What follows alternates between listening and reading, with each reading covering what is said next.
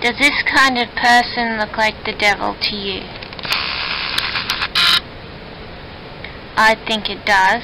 It has a red face and a cannibal mouth. And you can see that it probably foams at the mouth as well.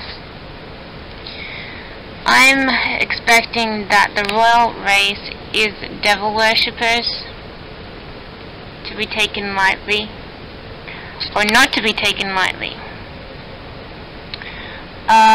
It's really confusing, you know. I think looking at the royal family, I mean, everyone's on a drug and mental trip, and sometimes it seems that Kate Middleton might not have been pregnant in the same way as when she was pregnant before. But that's only sort of speculation and insight.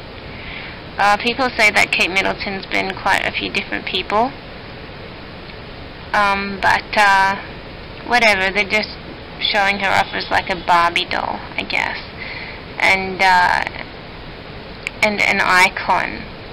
But I find it really hard to look at icons who sort of are so falsified, I guess. But I don't like looking at the royal family much because they always looked falsified anyways. Even Prince Charles and Princess Diana in the 1980s looked falsified, so. But anyways, I think the royals are pretty much devil worshippers. They sort of live to ensure that people aren't ever sitting still, and they make other people very upset.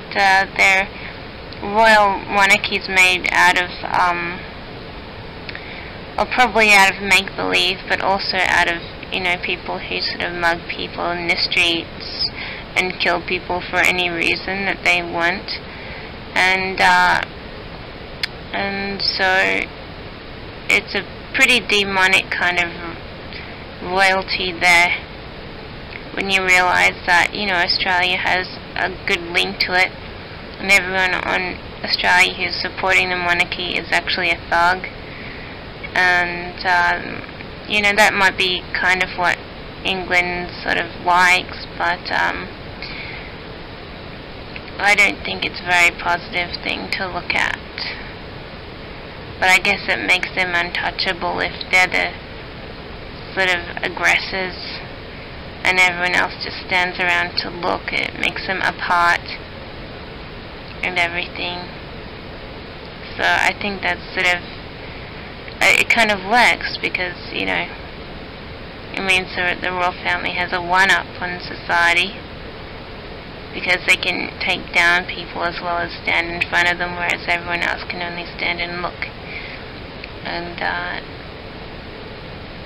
everything.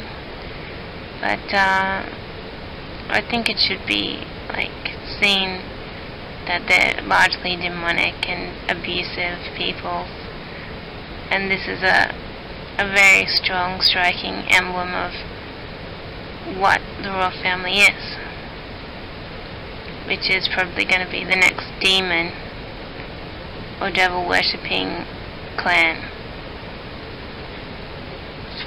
if you didn't know.